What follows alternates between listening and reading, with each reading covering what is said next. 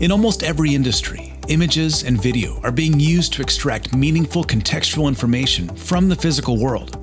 Join experts from AWS and TIBCO as they discuss best practices for making best use of the explosive growth in image data. So we talk about abstraction layers, building block approach, right? But when it comes down to the lack of standardization on, let's say, protocols and data formats, and so how do you prepare for that today, or how do you go about that today, knowing that the number of type of computer vision devices and IoT devices overall is just going to continue to evolve and grow and change? How do you go about that? Yeah, I think there's two aspects to that. I'll start, and then I'm sure there'll be lots of elements to think about with that particular question.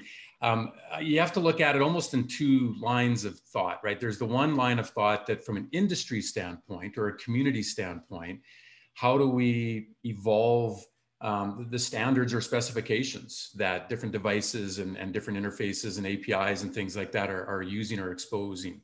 And so that's one element of it. And, that's related to technology, but it's also an industry and community driven initiative as well. And I think that is one thing that has to happen.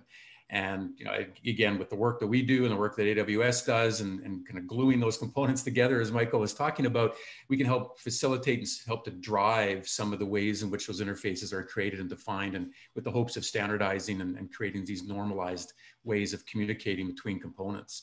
And then the other side, of course, is the technical side. So, how do you deal with all the different protocols and device interfaces and, those kinds of things? I normally will talk about get that abstraction layer as close to that device, if you will, as possible.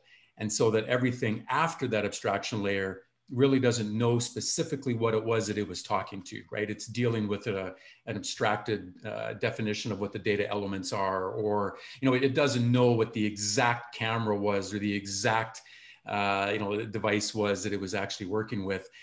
And you want to get that abstraction layer as close to that end as you can, so that everything after that is effectively, you're dealing with something that's a little more standardized and normalized. So those are just a couple of things to start with. I think we're coming up with a new term, abstraction at the edge. I like it. Yeah.